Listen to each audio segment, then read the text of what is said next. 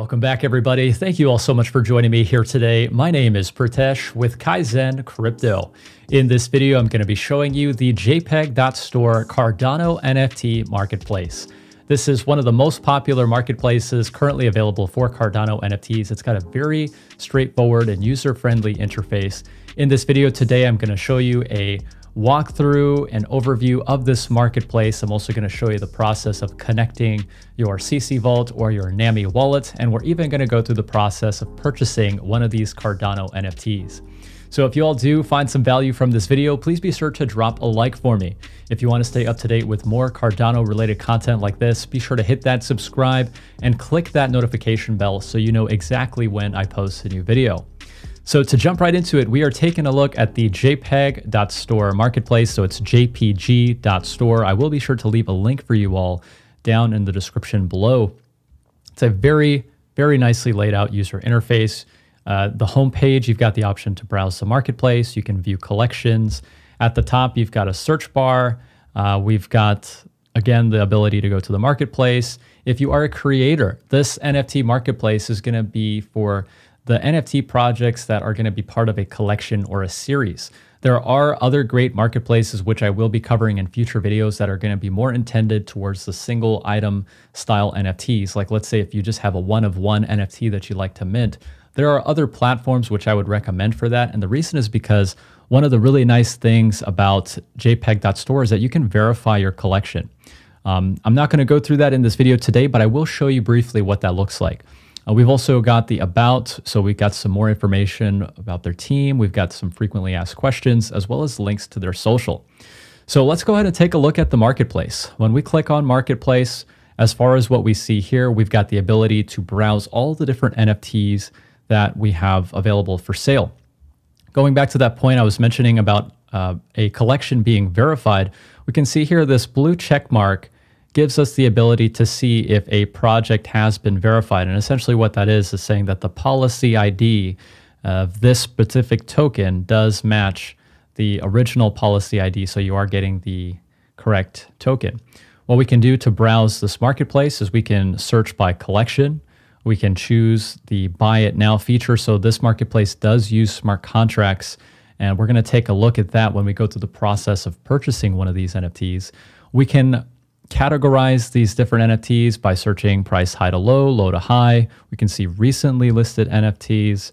So this is a great marketplace that allows you to see some very useful information, such as the price in ADA. You've got the name of the NFT. If we click on one of these NFTs, it'll give us more information about the different attributes. Let's say if there's any metadata associated with this specific token. We've got the price history. Now, this feature is coming soon. I think it's very useful to see, especially on the secondary market, what some of these previous prices were for this specific token. You've also got trading history. This is going to be coming soon.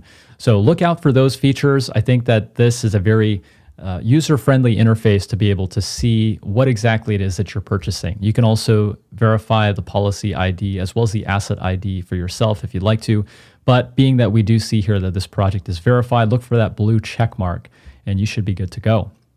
So what I wanted to do now that we've taken a look and seen some of these NFTs, let's go ahead and browse a project that we like. So Lovelace Saga, that is our KAIZN NFTs. This is the project that we are building.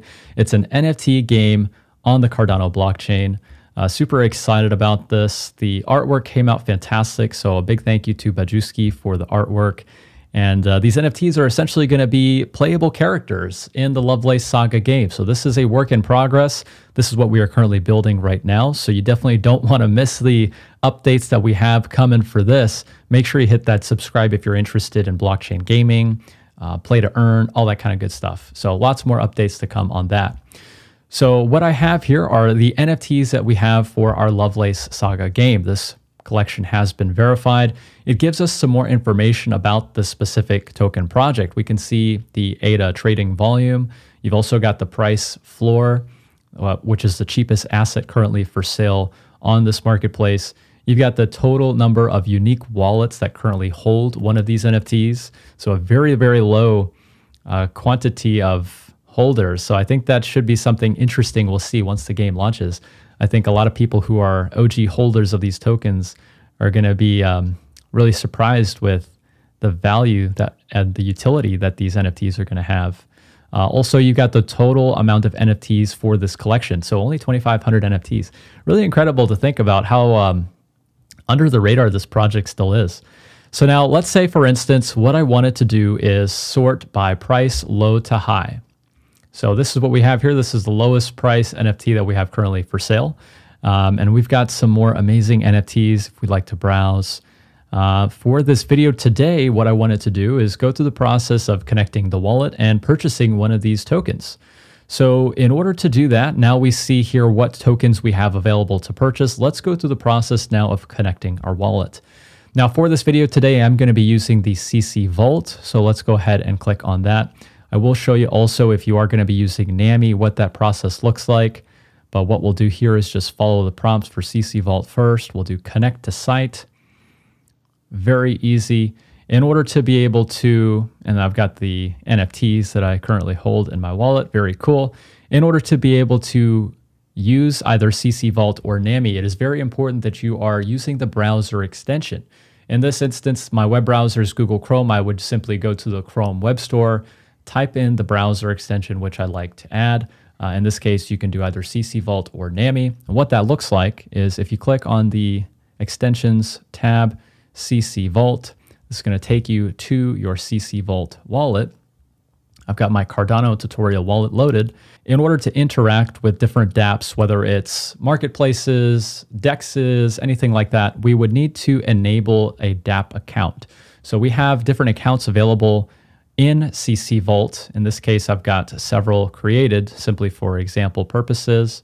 Let's go to account, summary, and then where it says dApp account, all dApps will connect to this account. We would simply click on enable. So I've already done that for this wallet. And then we would also need to make sure we set collateral. So to do that, we'll go to settings, collateral. As we can see, I've already toggled this. What you'll need to do is sign a transaction. There's going to be a small transaction fee. In this case, I've set about 5 ADA as collateral. That's the default amount. No problem. That should work just fine with interacting with smart contracts. So that's CC Vault. Let's take a look at NAMI. NAMI is going to be a very similar process when you go to connect to the jpg.store marketplace. You would simply choose the NAMI option. And then if you have the extension already loaded, you would simply create a new wallet or restore using your 24 or 12-word seed phrase.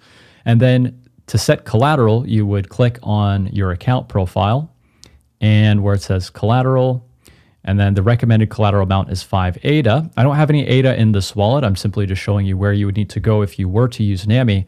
You would do the same thing that you would with CC Vault. You would just type in your password, sign the transaction, and then you'd be able to start using NAMI to start interacting with different dApps. So let's go ahead and close that. That's essentially what the process is to get these wallets situated so you can start interacting with these smart contracts. But now that we've got that done, let's go back to the jpg.store marketplace. We can see here I've got my CC Vault wallet connected. It shows us the NFTs which we hold in our wallet. It shows any that we would have for sale, as well as any recent activity. So this would be anything like purchases, bids, anything like that. Now, we were taking a look at some of the Lovelace Saga NFTs. So let's go back. We're going to search for it, and we'll do Lovelace Saga. Again, sorting by price, low to high. And let's see. I really like this one right here. This is the Plutus Pioneer. This is Lars Brunjes. And some of these NFTs were meant to encompass the brilliance of some of these members of the Cardano community. Lars Brunjes, of course, being a Plutus pioneer, truly. So we were really excited to put this piece together. I think it turned out great. And of course, all these NFTs will be playable characters in the Lovelace Saga game. So now that we've selected the NFT which we would like to purchase, let's go ahead and click on Buy NFT. What we're going to be prompted with is to sign the transaction using our CC Vault wallet. I'll need to type in my spending password. After we've typed in our spending password, we can click on Sign.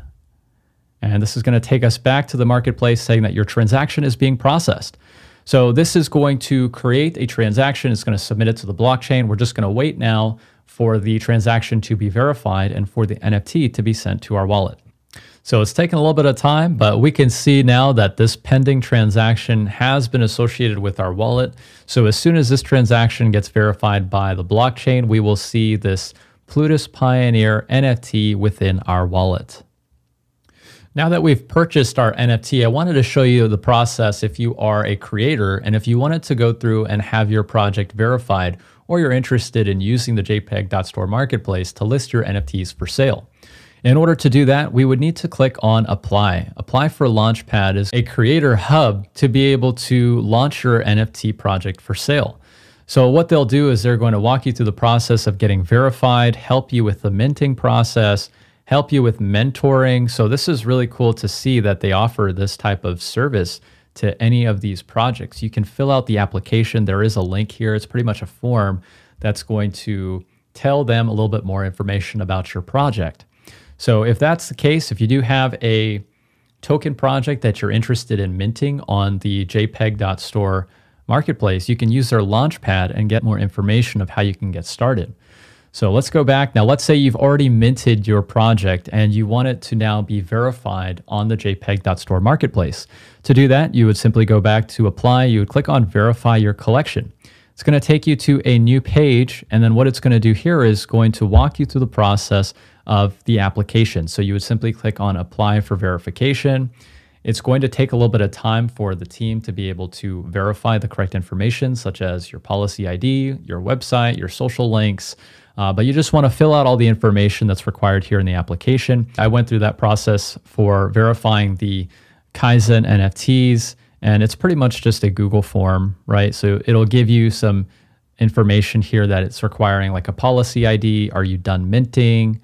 Minting date? How many items are you planning to mint? Website link, Twitter link. Again, this is going to be useful to any of the CNFT projects that have a collection. There are other marketplaces which I would recommend for single item NFTs. Like, let's say if you just have a single token that you'd like to mint, there are going to be other marketplaces which I will be showing you information on in future videos.